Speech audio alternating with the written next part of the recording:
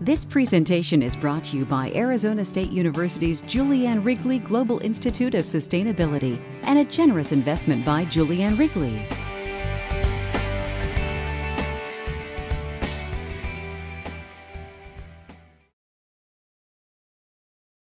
School of Life Sciences and the Global Institute of Sustainability, I'd like to welcome you to this joint Souls Wrigley seminar. It's my distinct honor to introduce to you Dr. Jane Lubchenco, who is a distinguished professor of zoology.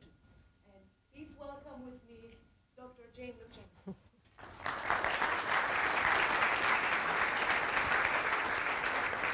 Thanks, Susanna.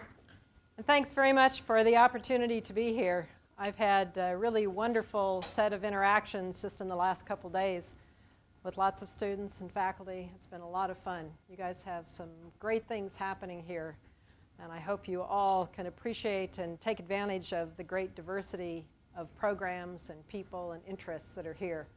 There's clearly a lot of energy, a lot of good things happening. So congratulations to those of you that are working to make that happen. And thanks again for the opportunity to be here. I want to spend my time with you to focus on some global patterns that are happening in oceans. And I chose a title that, though a little bit on the long side, I hoped would be a little bit provocative. And as you can see, I'm suggesting that society has some choices in terms of the future of the oceans.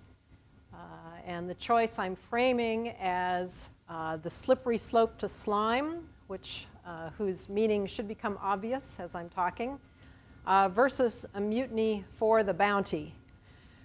I think that these are very real and important choices that society is unaware are being made, and that scientific information has a critically important role in helping to have people understand what's happening, what's driving the changes, what the choices are, and what the options are. So that's pretty much a broad overview of what I'm going to be focusing on. I'm going to do that by organizing my remarks in 3 sections. I want to begin by focusing on a little bit about the interaction between science and society so that you know where I'm coming from when I talk about all this stuff. I'm going to talk about global changes in oceans and then some of the options that are out there. If you go ask members of Congress why they fund science, what good is science? Why should they fund it? Why should the country invest in science? And it doesn't have to be the US, it might be any country. The kinds of answers that you get are generally in one of these categories. Most often, members of Congress focus immediately on health because they're feeling their own mortality and their own bodies doing weird things. And so they're really concerned about funding for NIH. And that clearly is an important thing for science to discover, to push the boundaries of knowledge in ways that also create benefit for society. But there are other labor-saving devices, communications, discoveries, all of our communications, IT changes that have revolutionized the world have come out of very fundamental advances in science. Not always engineered to have a particular outcome. The science for just blue sky, curiosity-driven research is very important, but it often has feedbacks to society. And those have been used as good reasons to fund science. Science as an engine for economic growth has also been touted by many politicians as important. We saw that initially in the IT revolution, more recently in nanotechnology, other areas. Science to enhance national prestige. Countries brag about how many Nobel Prizes they have, or which country is the first to do X, put a man on the moon, or whatever it is. National defense has become a lot more important in this country since 9/11, with a lot of scientific efforts rediverted. These are all important, but I think that it misses an area that I think is critically important, and that is simply science to help us understand how our world works, how it's changing, and what our choices are. I think the role of science to inform our understanding is critically important and hasn't received the credit that is due to it, and is a very valid reason for funding a lot of science. And I choose this term, informing, judiciously, because I don't think that science should dictate what society does. But decisions will be better if they have scientific information that has fed into those decisions, decisions that are based on science, that incorporate that science, even though there are a variety of other factors that go into a decision. Politics, economics, values are critically important. But the science should be at the table as well. And I would suggest to you that that kind of scientific information could be organized in a number of different categories. How does our world work? And our world might be natural systems, social systems, or coupled human natural systems. How are those things changing? How is the temperature of the Earth changing? How is the nitrogen cycle different from what it used to be? So how are things changing through time, documenting those changes, so we have some objective record that we can look to instead of just my opinion that is changing versus your opinion and a bunch of assertions. We need some information. So this is what monitoring is all about and is important. But more than just those two things, looking ahead to the future, given how these systems work, given our understanding of them, given the changes that are happening, what is likely down the road? What are the likely future states, given a business as usual scenario? And what are options for alternate pathways? Are there different possible futures? And what are the trade-offs? If we want a different future, how do we get there? So these are all the kinds of things that I include in this science to inform category that I believe is part of our social responsibility to help society understand these things that we know and study, but framed in a way that is useful to them. Now, if decisions are to be informed by science, then the people who are making those decisions, whether they're your parents, your siblings, your children, or whether they're institutions, and that might be a business, it might be a church, it might be Congress, it might be the state legislature, all of those decision makers need to have access to information that is relevant to the decisions that they're making. And they can understand that's timely and credible. I think that, especially for environmental issues, that's a really tall order. That's not an easy thing to do. The science is indeed complex. It's nuanced. We use a lot of jargon terms. We talk about probabilities and uncertainties because they're very real. However, I think that despite the fact that it's complicated, if we don't figure out how to communicate what's known in ways that are understandable and relevant, then we get what we've seen play out a lot over the last decade or so, and actually earlier than that, it's nothing new. Vested interests will ignore or cherry pick or spin the data for their own means. And so I think that the result of that is that decisions are made without good science, and science is seen as a weapon. And you have dueling scientists that are framed as, you know, he said, she said kinds of things. And I think this is really a bad situation. So to help get us to a point where I think we should be, and are in some quarters, it's really important to clarify the role of science, that it should be informing, not dictating, and to train scientists to communicate much more effectively, and to create mechanisms to synthesize, integrate, share the information, but translate it into ways that are relevant to policy and relevant to the kinds of decisions that people are making. Now, there are mechanisms for doing some of these things. Scientific assessments are one of those. The Intergovernmental Panel on Climate Change is one example of a mechanism. The Millennium Ecosystem Assessment is another international scientific assessment that takes the science, published in the peer-reviewed literature, but says what of this information is relevant to policy decisions. So we need more mechanisms like this. And they don't have to be just at the international level. They can be at the local level. But they need to be ones that are relevant to the decisions people are making and are done with credible people and a credible process.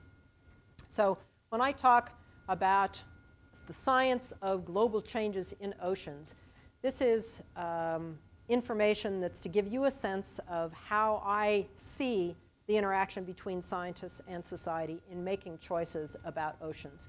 So I'm going to segue now to a focus that's more ocean specific and consider some of the changes that are happening in oceans to give you a sense of what's going on at the global scale. But I want to be very careful in focusing not just on some of the very real challenges that are out there, but some of the hopeful signs that there can be a different trajectory than what we see many places. I'm going to draw heavily on the results from the Millennium Ecosystem Assessment, which had a couple of chapters on oceans and coasts, status and trends, evaluating what do we know about what's happening. It wasn't a complete synthesis of everything we know about oceans, but there's a lot of that that's available as well in the literature. But the parts of the Millennium Ecosystem Assessment are directly relevant to this, and it was a recent synthesis. The global pattern for oceans is pretty dire. In general, there are sort of two major conclusions about what's happening to ocean ecosystems. One is that they are being depleted and disrupted, and the second major conclusion is that they are increasingly likely to undergo very rapid change. And in many cases, that's collapse of an ecosystem. And that's couched as loss of resilience to maintain the normal suite of goods and services that are typically provided by a particular ecosystem. So that's the bottom line. What's the information for it? And what are the causes that are thought to be driving those changes? The causes are clearly multiple, and these play out differently, different parts of the world. Some of these are more important than others. Overfishing, use of destructive fishing gear have been a very serious problem all over the world. It's being addressed in some places, in some good ways. So it's not that everything is bad about fishing, but the global pattern has not been very good. Pollution from land, especially nutrient pollution, in particular fertilizers used for agricultural purposes, ending up in coastal waters, causing very significant changes in those coastal waters. But coastal development turns out to be a major cause of many of the changes that are happening in oceans around the world. There are huge growth of, you know, how explosively Phoenix metropolitan area is growing. The same thing is happening for most coastlines around the world. They're just growing explosively. And that coastal development is having very real consequences to coastal ecosystems. Climate change and ocean acidification are also critically important. Now, we don't have time to go into all of those, so I'm going to focus just on overfishing and destructive fishing because that is a very pervasive influence pretty much every place in the oceans and is one for which we have a fair amount of information. So, but I don't want you to think that this is the only challenge that's out there. It's fair to say that fishing practices have changed dramatically, especially with modern technology. Some of those changes are much for the better. Fishing is a much safer enterprise than it used to be. It's much more economically efficient. It's much more targeted. But it's also the case that we can fish farther and farther from shore because we have refrigeration. We have much better ways of navigating. We fish deeper and deeper. and in many cases much more destructively than we did, and in places that were inaccessible earlier. I'm going to show you an animation that was prepared for the Millennium Ecosystem Assessment by a team of folks at the University of British Columbia with Daniel Pauly. This is an animation that takes the data from FAO, the UN Food and Agricultural Organization. All the countries report data to FAO on an annual basis. What are your catches? And they've taken these data and organized them. So this is an animation that shows year by year by year. So we start with 1951, and you watch this counter, and it'll count through year by year until we get to 1999. And you will see on here white ocean every place, which is pre-peak, and then red is where the harvests are the highest, where the greatest amount of fish are being caught.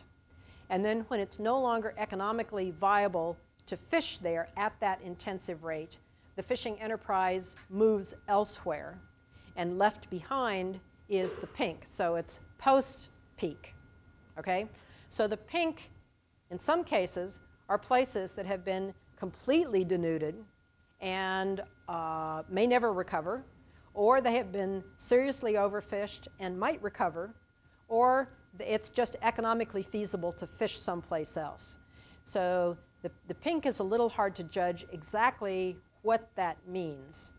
So the pattern here to pay attention to is just sort of the global picture. Okay, I'm going to start the animation. You can see the counter is going. Pick some coastline, someplace, and follow what happens.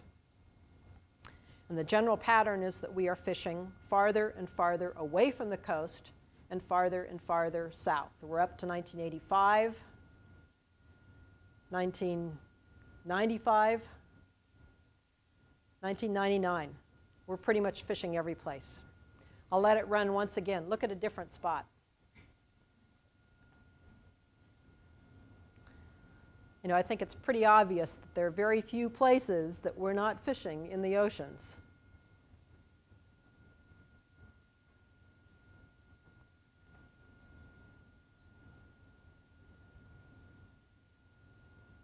Okay. Now, in addition to fishing farther and farther away from the coast, we're also fishing deeper and deeper. And here are the data showing that. This is average depth in meters through time, starting in 1950. And the average depth of fish catches is deeper and deeper, and modern technology has enabled that. New discoveries of deep sea populations, orange roughy off New Zealand, Patagonian toothfish in the Southern Ocean. So this pattern is pretty obvious. There were, and the whole history of fishing has been one of pretty much sequential depletion. One stock is overfished, and then the fishery moves on to another stock that's newly discovered someplace else, whether it's deeper or farther away. And we run out of new stocks to exploit, pretty much. And so that's partly why the patterns are what they are.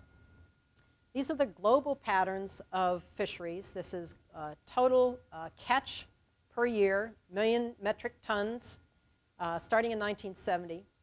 And the peak fishing globally, the total amount of catch reached a peak in the mid-80s and has been on the decline since then. So this is what the global picture of fish catches looks like. Global fisheries peaked and are now declining. According to FAO, 25% of global fisheries are very significantly depleted now, and that number was 0 in 1950. So the percentage of fish in different categories, how the UN evaluates how much it's overfished, has been changing very dramatically, and it's mostly in the last couple of decades. And a paper published in Nature in 2003 provides some very compelling evidence that about 90% of the great big huge fish of the oceans are gone. The tuna, swordfish, marlin, sharks, the great big huge icons are no longer in those oceans. 90% of them have been removed by industrial scale fishing. That we've just gotten so good at catching them, there are just not that many left. So the patterns of global fishing are quite significant. You see all these historic photos of the good old days with huge fishes, and it's just not like that anymore. This is the auction that happens every morning in Tsukiji in Tokyo, the fish market, the largest fish market in the world. These are bluefin tuna that are up for auction. And the price of them has just skyrocketed. It used to be the case that, well, guess what the most expensive bluefin tuna, single tuna, has been auctioned off for? Just wild guesses. $1,000? $50,000, $40,000. How much? $500,000. So a couple of years ago, one fish went for $75,000. Last year, one went for $125,000. One fish. I once was on a plane to a scientific congress in Japan, and I was upgraded to business class, no, to first class, and the guy sitting next to me had this box in a seat. So he had 2 seats that he had paid tickets for. He was a fisherman from Spain, and on the seat was his fish that he was taking. And it was worth it to him economically to fly first class, 2 first class seats, because he knew he could get this much money. So this, I mean, the economics of this are insane. And this is part of the problem. Now, you know, I love bluefin tuna. I don't eat it anymore, but I would like to be able to have a world where I could eat it and feel good about it. And so, you know, I think this is, these are complex issues. This is another figure from the UBC group that shows the North Atlantic. So here we have the eastern seaboard, Europe. And this is the biomass of table fish in different categories, tons per square kilometer, color-coded. So these were very, very productive waters. And this was in 1900.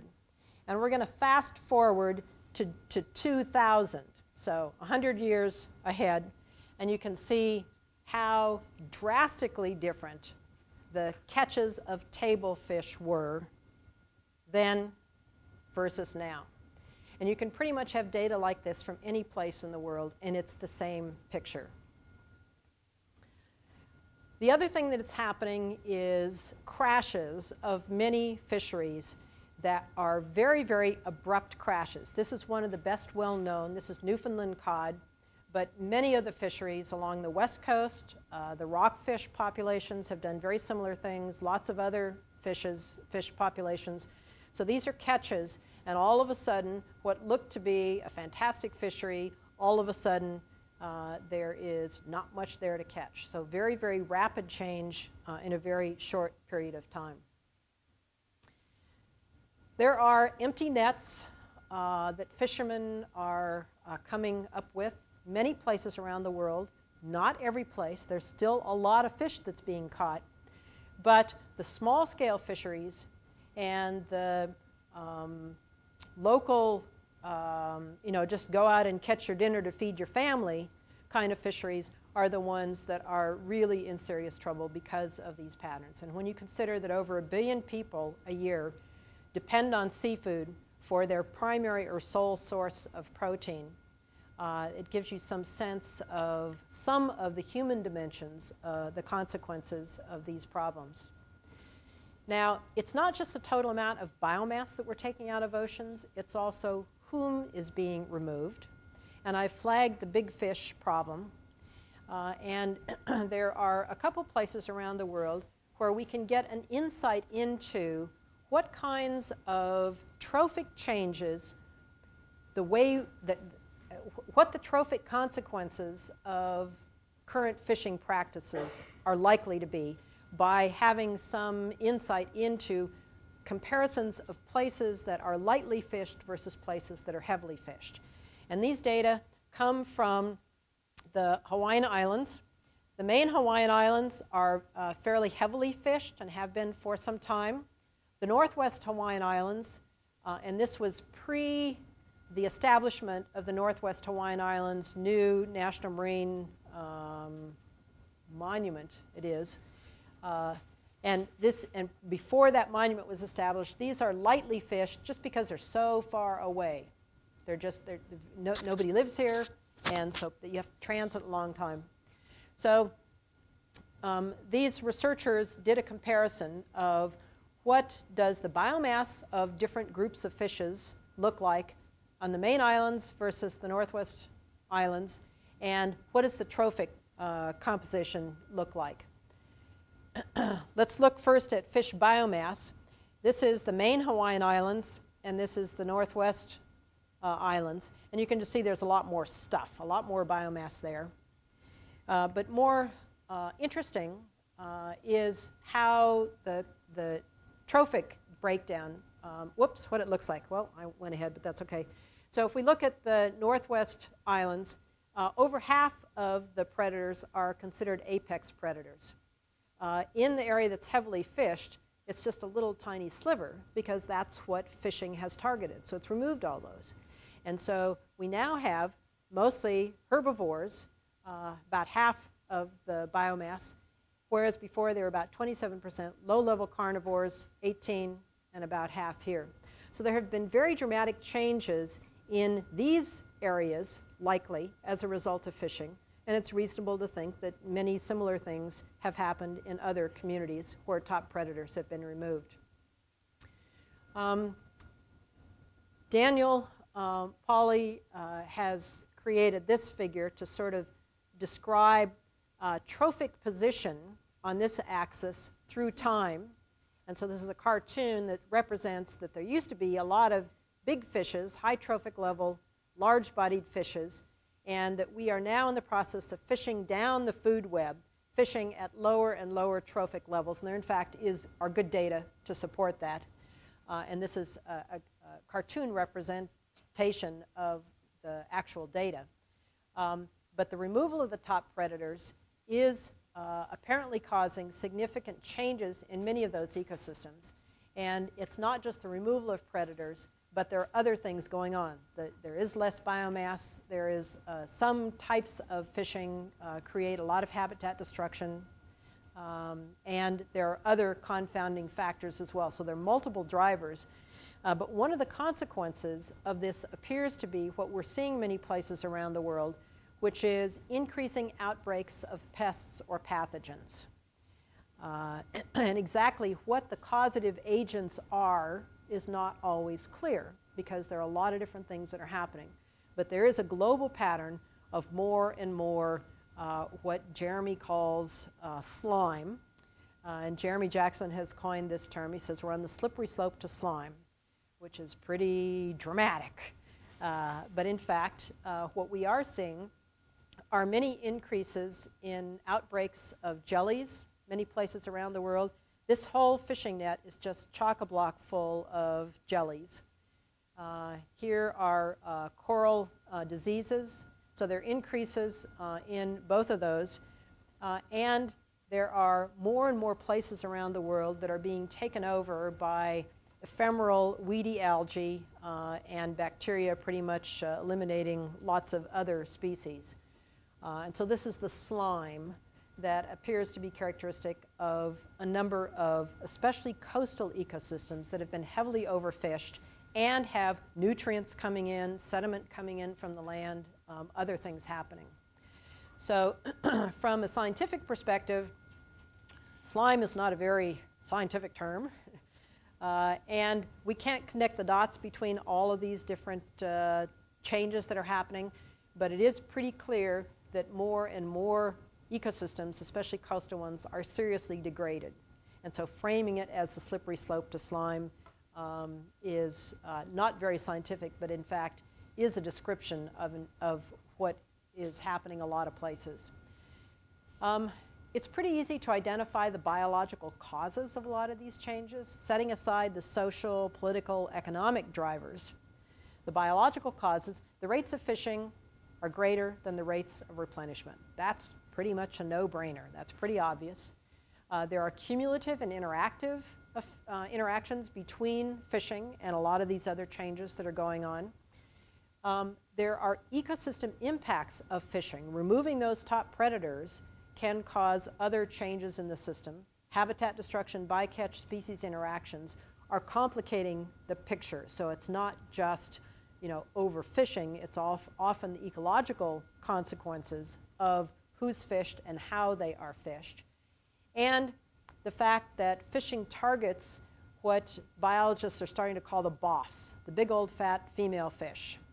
And this is sort of a new buzzword among a lot of the fishery biologists, because turns out that these BOFs are pretty important because they represent most of the reproductive potential in the population, and by selectively eliminating them, that has consequences to the population as well as social dynamics and social structure.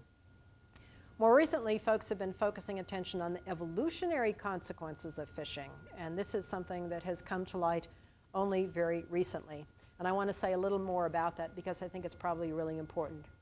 Marissa Baskett, who is a graduate student at Princeton, now a postdoc at NCEAS, has been working on this, doing some very nice modeling. And David Conover, who's at SUNY Stony Brook, has also been working on this topic. And they both are coming to many of the same conclusions. That if you have a system that's not fished, it has a lot of big-bodied individuals. After fishing, you have much smaller-bodied individuals. And Marissa has been particularly interested in how the fact of removing the big-bodied ones, what consequences that has on the life history characteristics of the populations. And she has done a number of models trying to explore some of what's happening, how much selection has to happen, what's feasible over a certain period of time. And the bottom line is that by continually removing the big-bodied individuals, you are ending up with populations where fishes are reproducing at smaller sizes. And that's partly a function of the trade-offs between growth rates, size, and age. And so you have smaller fishes that are reproducing earlier in life, and that reduces biomass yield. It's complicated by the fact also that the number of young that are produced have this kind of a relationship with the size of the fish. And so there is reduced reproductive output, which feeds back to reducing biomass yield and sustainability even further. And so this combination of factors appears to be theoretically possible, and in fact there is evidence for this happening both in the lab and in the field. David Conover has had Atlantic silversides in lab situations where he has actually demonstrated that they, through time, just by removing the larger individuals in the population, you get selection for reproduction at smaller sizes. And Marissa has compiled a lot of literature from economically important species for which there's a rich amount of fishery information suggesting that, in fact, the same thing has happened, or there is evidence that the same thing has happened in all of those populations. So it looks as though the picture that's emerging is that the depletion that's happening and the disruption of systems is likely a consequence of both ecological as well as evolutionary changes.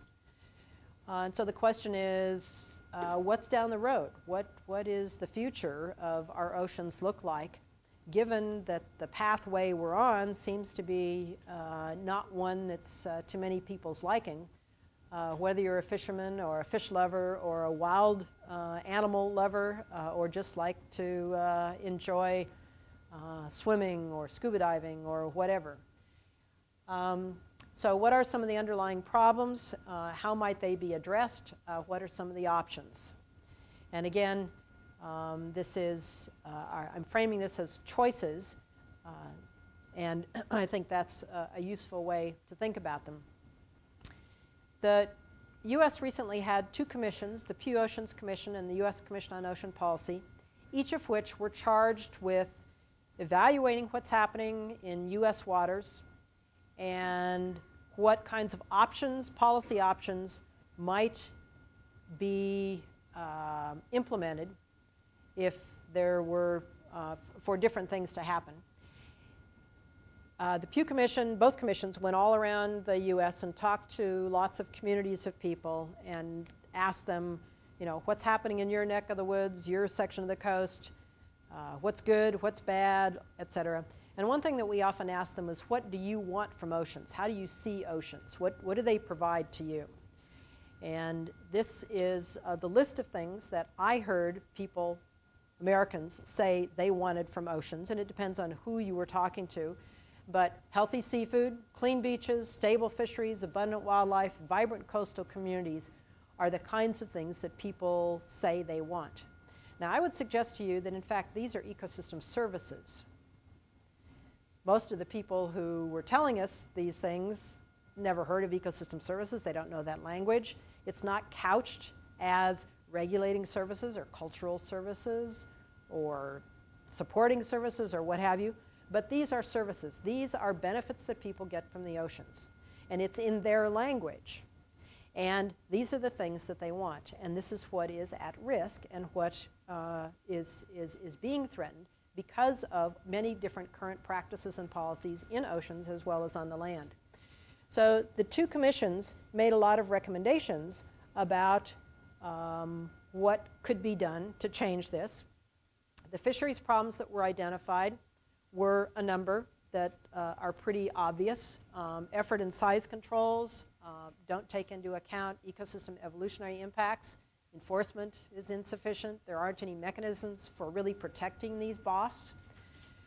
There aren't mechanisms for protecting habitats. There are very few incentives for fishermen to conserve. The economics of fishing favors short-term, very intense exploitation. And there aren't, in most fisheries, the kinds of mechanisms to encourage fishermen to save something for the future. The solutions that are proposed by the commissions are multiple. They are a tall order when taken as a package, but in fact, they are not impossible. They're quite doable. That doesn't mean they're easy. And many of these are being actively considered by members of both state and federal organizations that are trying to address these issues. I want to focus just on one of them, though, on networks of no-take areas, marine protected areas, because I think they offer many tremendous benefits in conjunction with a lot of these other solutions, and for which there's a lot of new scientific information that's really relevant to the kinds of things we've been talking about. Marine reserves are areas of the ocean that are no-take. They are completely protected from extractive or destructive activities on a permanent basis, except as is needed to monitor or evaluate them.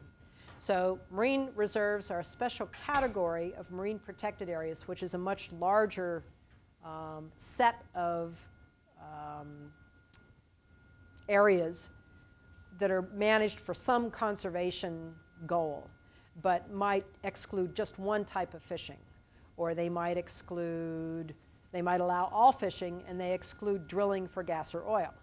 So MPAs, marine protected areas, is the larger category, but it is pretty ill-defined as to what is allowed or not allowed. Marine reserves are much more specific. They're much more limited. You can't take something out of them. You can't drill for gas or oil. You can't fish. You can't dump stuff into it.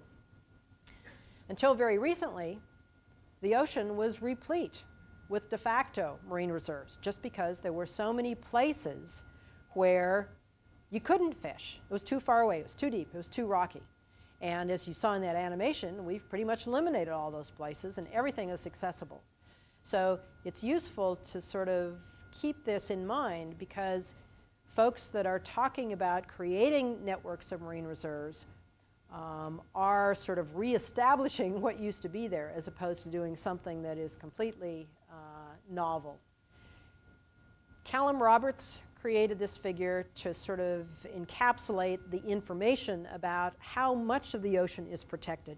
He took all of the marine protected areas in the world, calculated the area, pulled it all together, and just plunked it off the coast of Africa here. So this yellow is the sum total of all of the MPAs in the entire world, but just all put together.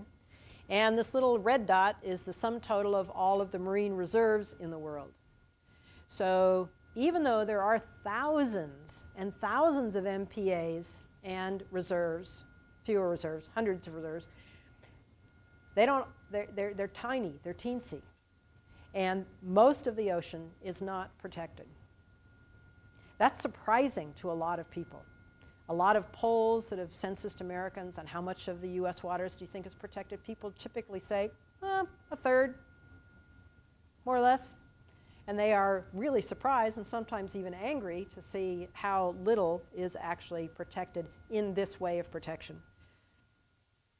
We recently, and over the years, initially through an NC's working group that Leah was part of, compiled all of the science that has been published in the peer-reviewed literature about marine reserves and produced a synthesis of that information in language that was deemed to be accessible and understandable to lay audiences, and published a Science of Marine Reserves booklet in 2002. That booklet has been so useful. We haven't been able to keep it enough copies we just keep having to reprint more. And the science has just skyrocketed. There are now some 300 new papers on marine reserves since we did the first booklet. So we've recently redone the entire analyses, recompiled all of the information using the same kinds of guidelines that the IPCC and the MA did. So we're using only information that's in the peer-reviewed literature to include in this synthesis as a way of giving it credibility. So this is the new Science of Marine Reserves booklet that's just out. It's available for download from this website, or you can request copies. So we had a large number of authors from many different countries, a ton of reviewers, and the information that's in here, again, is sort of a synthesis of the science. These are the marine reserves around the world that have been studied by scientists with publications in their peer-reviewed literature. So you can go to those papers and say, what happens when you create a marine reserve? What have we learned about what changes when you establish one? And that's what we asked. So this gives you a sense of where those are. And the bottom line is that when you set up a marine reserve, in general, things change dramatically inside that marine reserve. There is, on average, so this is percent change in some biological measure, biomass density, size, diversity. The data, the dots are the raw data. So each one of those dots is a different marine reserve someplace. And the histograms show you the mean values. So, and you guys will appreciate this. We had endless arguments about whether we should do means or medians. Because to us, we would like to see medians. We'd like to see range, standard deviation, some indication of variance.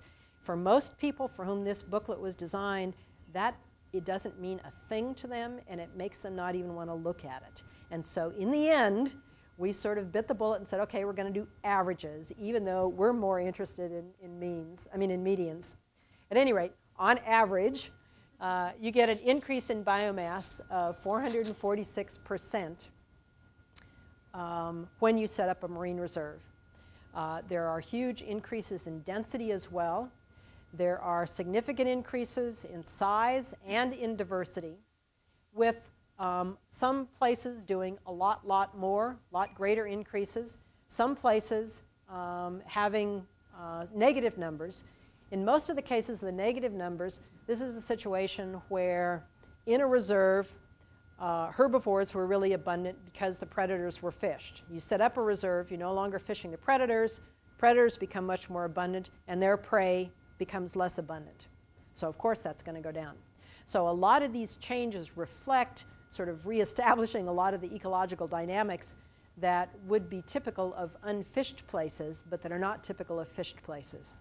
So in reserves, by and large, things happen. If you, oh, that doesn't work very well, does it? That color's awful. Sorry. This is percent change of the same axes, percent change in biological measures. This is for biomass, and this is for density. And this is comparing the tropical sites to the tropical in yellow to the temperate in blue. And a lot of people in temperate areas were suggesting that reserves weren't needed in temperate areas, and that most of the results were distorted by what's happening in the tropics. Well, that's not true. It looks like, and these are not statistically different. If anything, there may be slightly stronger results in temperate areas, but they're pretty much effective both places, is the bottom line there. It's definitely the case, not surprising, different species respond at different rates. Some increase really rapidly early on, others take a much longer time.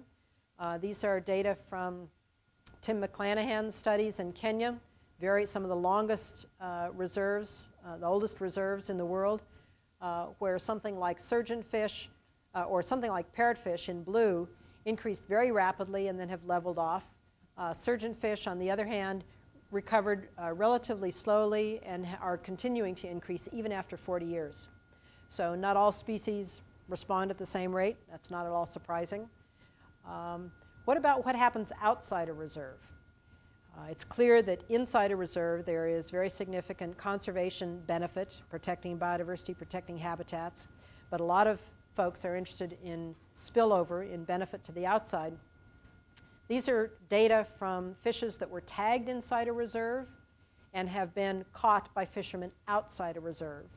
So it is evidence of spillover, and these are distances that the fish were caught away from the reserve from different parts of the world.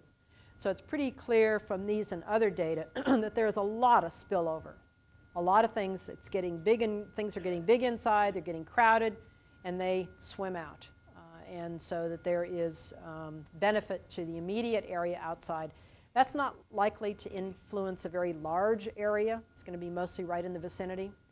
The other potential impact of reserves outside of reserves is through the export of larvae. And this is where these BOFs become really important. Because of this size-fecundity relationship, there is huge potential for export if you let fish get big. And this is a comparison of three sizes of rockfish, but I want to focus your attention. This is a 14.6, 15-inch rockfish, and it produces, each one of these little icons stands for 100,000 young. So this rockfish produces 150,000 young. If this rockfish grows to this size, 24 inches instead of 15 inches, then she would produce 1.7 million young. Now, that relationship is not at all surprising to biologists, but it blows most lay people's minds to really appreciate that getting a little bit longer means a lot more young. Now, not all of these young are going to survive, but you know, the chances, if you have 150,000 versus 1.7 million, there's a lot more chance for these young to be being transported by ocean currents outside the reserve and reseeding areas outside. So their models are pretty convincing, showing the benefits of reserves to fisheries. The evidence for this happening is much harder to come by. So there's empirical evidence, to sum up all of this, that reserves protect habitats, species, and ecosystems. They provide spillover of juveniles and adults. They can protect these BOFs. They can restore species interactions. There is modeling results that are pretty convincing that larval export has huge potential to affect some fisheries, and that they can provide insurance. Experience suggests that reserves can also provide a scientific reference area, some area against which to evaluate the efficacy of various fishery management practices. We don't have any controls, so these are controls, and provide recreational value and educational value. So there are a whole suite of things that reserves can do. Thinking about them as single units used to be the state of the art. The current thinking is now about networks of reserves, which can at least have the potential to have both fishery and conservation benefit. And so instead of thinking of a single large piece, you have the same area but in smaller pieces that have leakier edges. And the idea here is to have solutions that are designed in a way to maintain connectivity, have larvae, be produced in one and land in others and have a safe place to grow up. And they can be connected by the movement of juveniles and adults as well.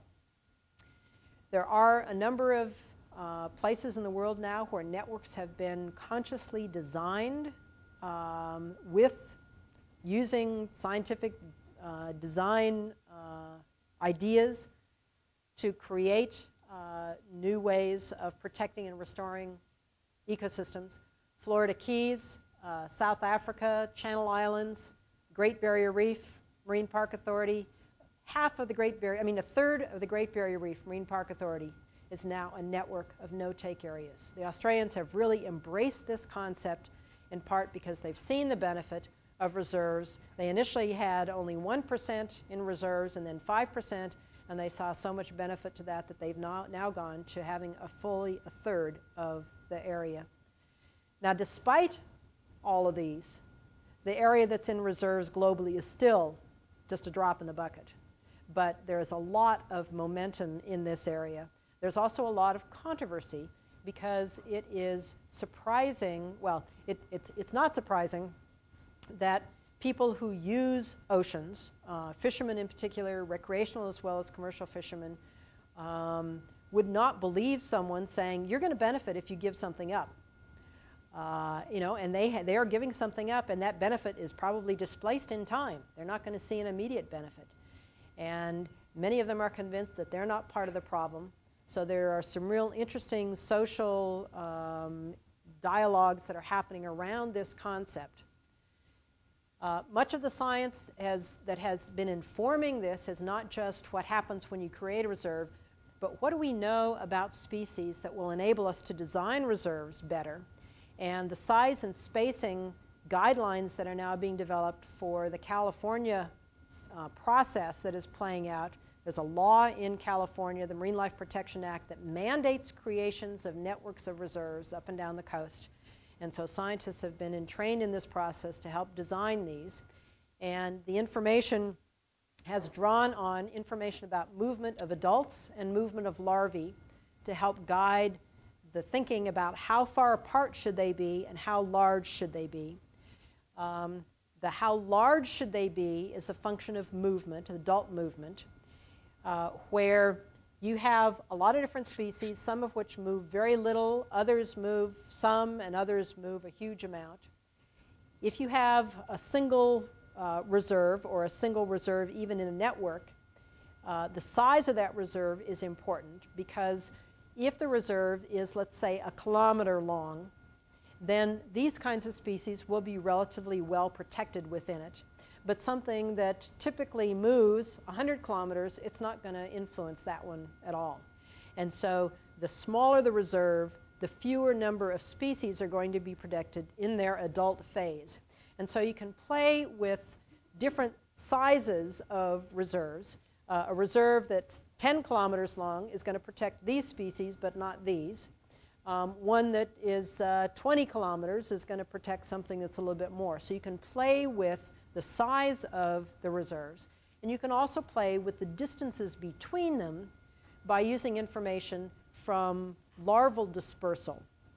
And these are data that, this is estimated dispersal distance that is from the literature based on genetic information primarily.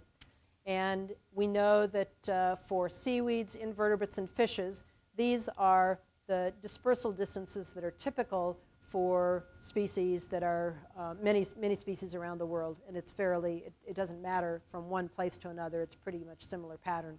So you can do the same thing and say if reserves are 10 kilometers apart, then these species could be produced in one and land in another. But species that are go shorter dispersal, that disperse shorter distances, probably wouldn't be protected. So you can play with the sizing and spacing guidelines and see what the trade-offs are in protecting different kinds of species. So in California, for example, they suggested that sizes be a minimum of 5 to 10 kilometers, and that the preferred size was 10 to 20 kilometers. And for spacing, that the recommendation was reserves be spaced 50 to 100 kilometers apart.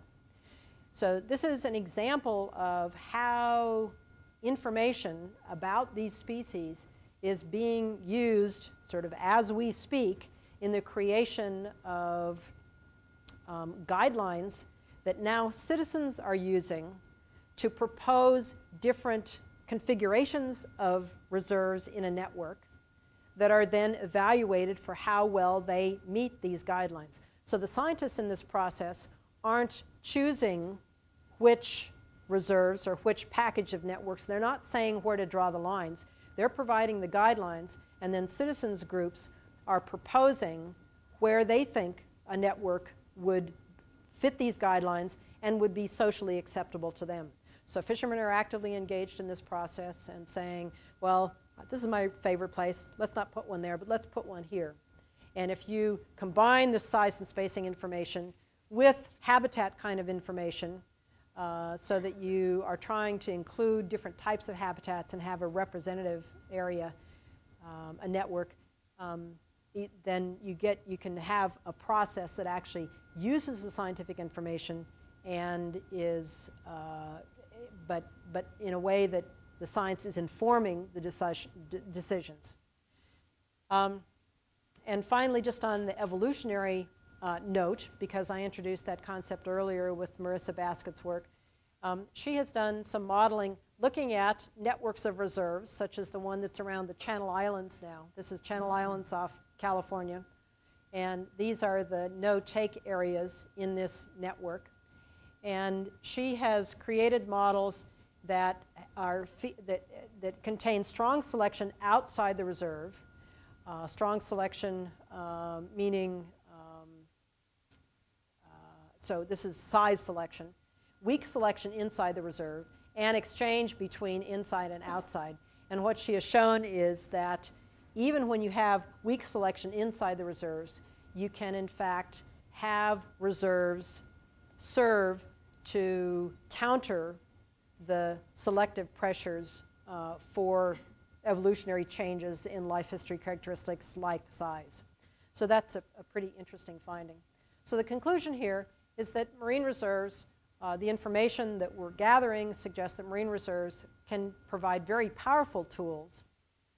And in some cases, they're unique for some of the benefits that they provide.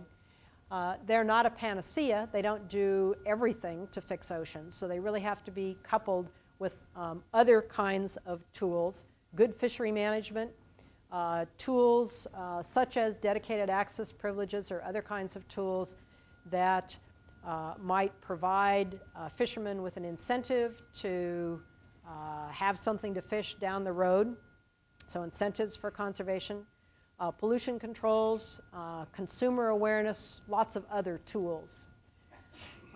For those of you that don't live right next to an ocean, some of this may be a little farther afield, but the way that most people connect with oceans is in fact through seafood. And in fact, if these are issues that you care about and want to be able to eat fish, eat seafood, and not feel guilty about it, one way that you can do that is to educate yourself about what kinds of seafood are caught in ways that are sustainable or are farmed in ways that are sustainable. And this Seafood Watch card is one of the tools that's out there. This particular one is provided by the Monterey Bay Aquarium. Environmental Defense also has the seafood card. Blue Ocean Institute does. And elsewhere in the world, and increasingly in the US, the Marine Stewardship Council is certifying fishing practices.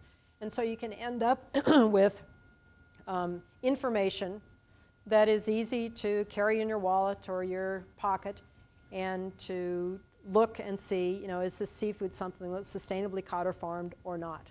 So there have been a lot of campaigns by a lot of NGOs to educate people about seafood choices. And a whole group, the Seafood Choices Alliance, is providing information not just to consumers, but to chefs. And there are a lot of celebrity chefs that are interested in promoting this. So there's a lot of increasing awareness around the issues of food.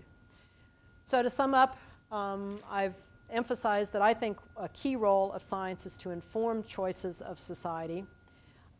And that means helping to understand what's happening, what's causing it, and what the options are, and what the trade-offs are.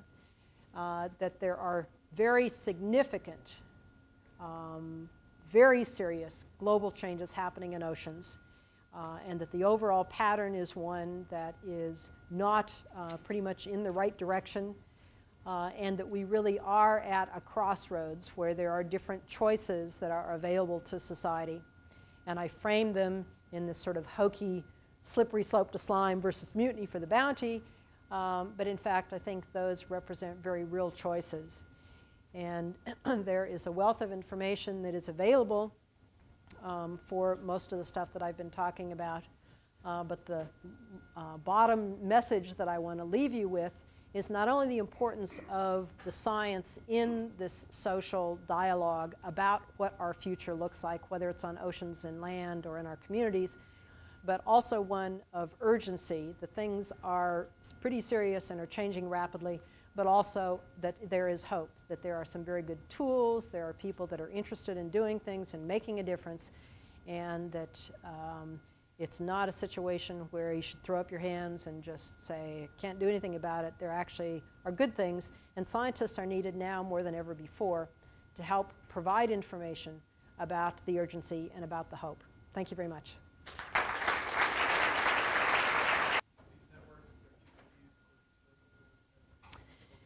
Did everybody hear the question?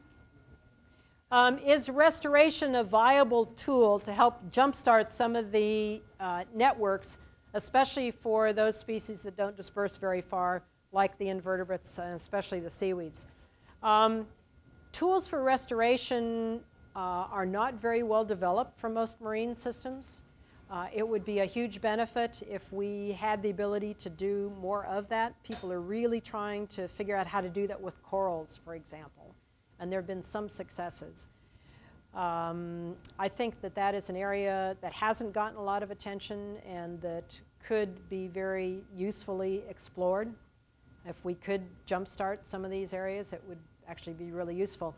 The surprising things to many people who have studied reserves is that even areas that were completely trashed and people thought there was nothing there so they didn't object to the creation of a reserve have been blown away by the fact that stuff came back in it.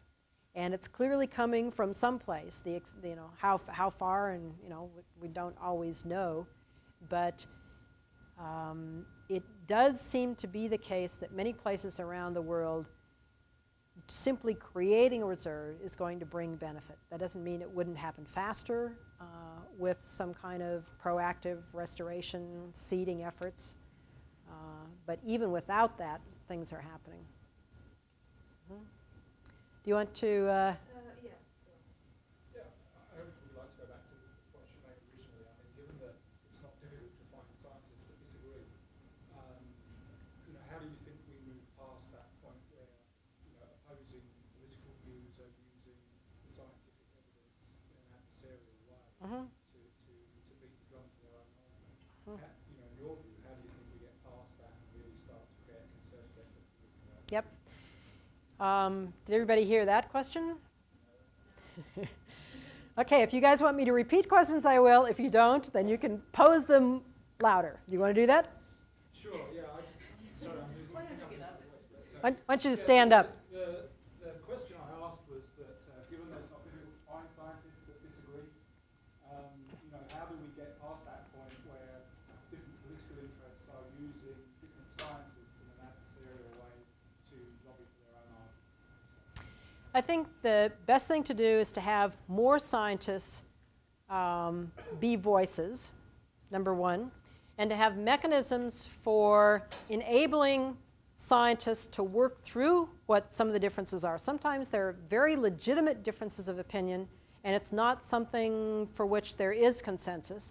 Other times there is a very strong consensus, but it's not getting expressed because there are a few loudmouths on each side and people don't know how to sort out where the bulk of opinion is.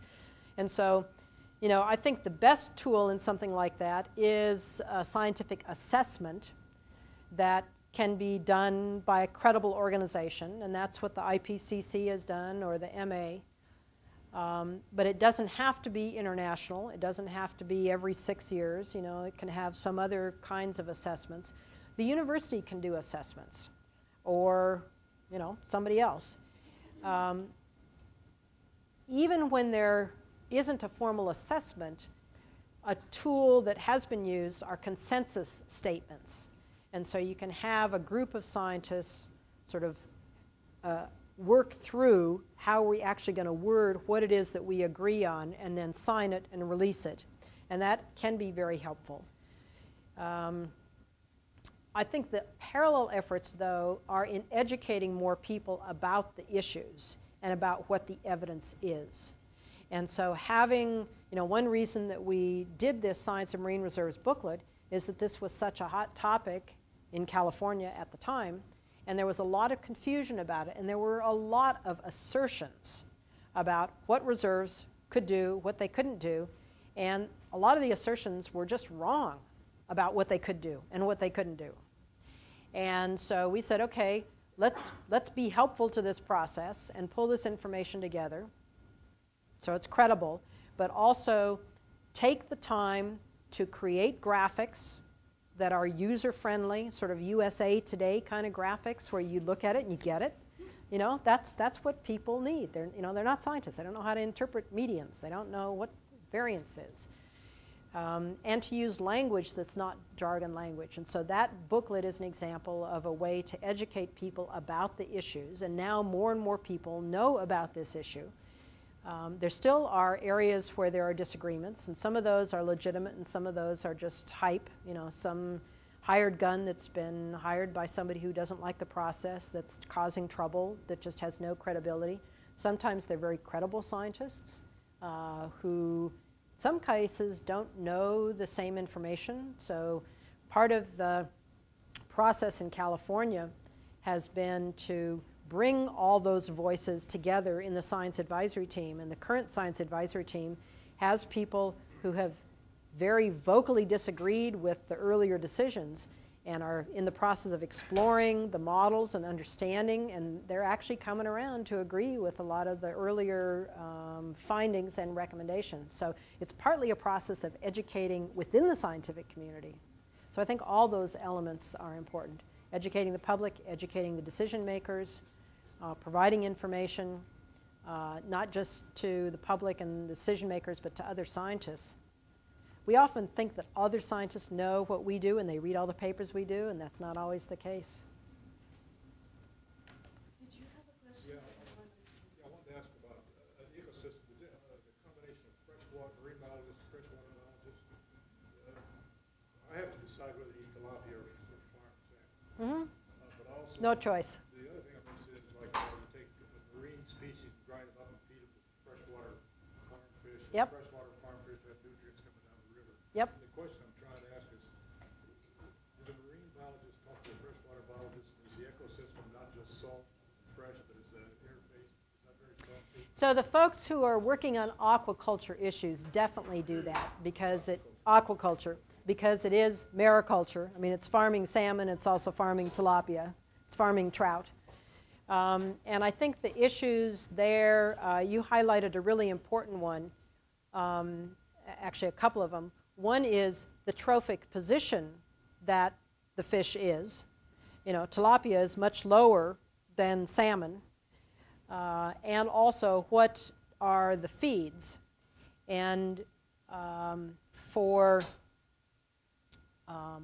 farmed salmon, they are fed fish meal that comes from small pelagic fishes, sardines, anchovies, anchovetas, and the conversion ratios, it takes about 2 to 5 pounds of wild-caught fish to grow 1 pound of salmon.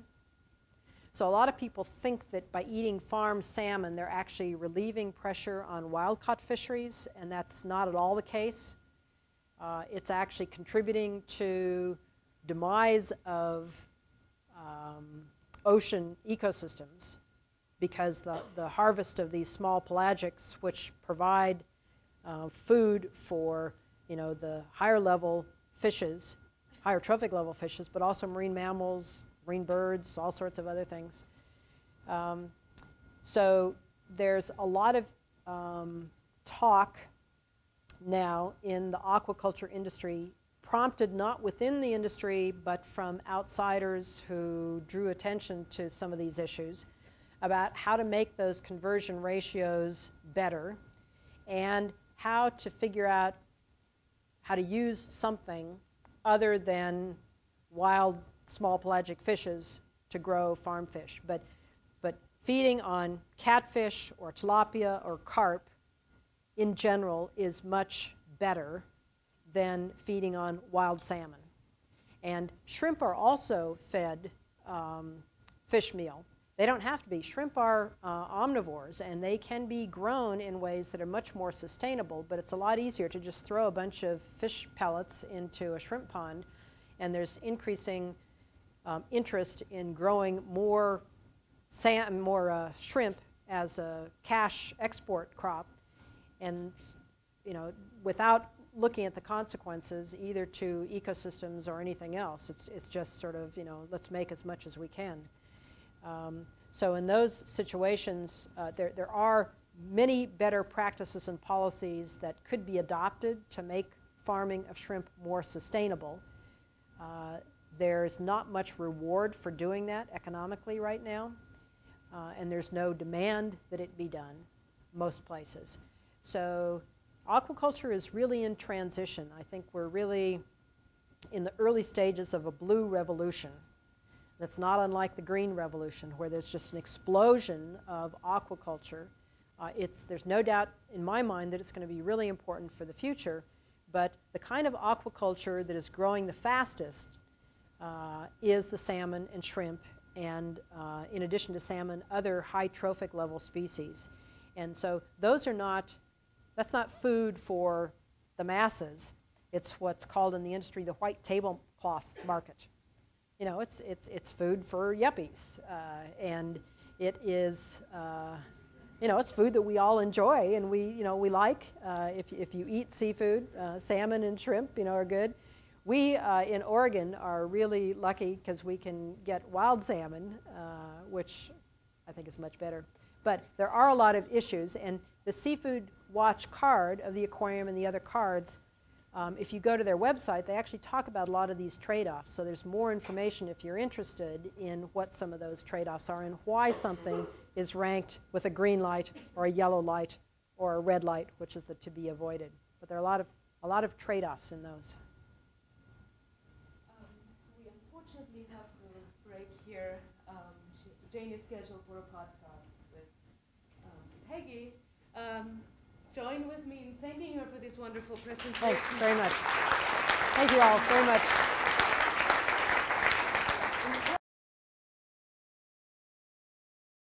This presentation is brought to you by Arizona State University's Julianne Wrigley Global Institute of Sustainability for educational and non-commercial use only.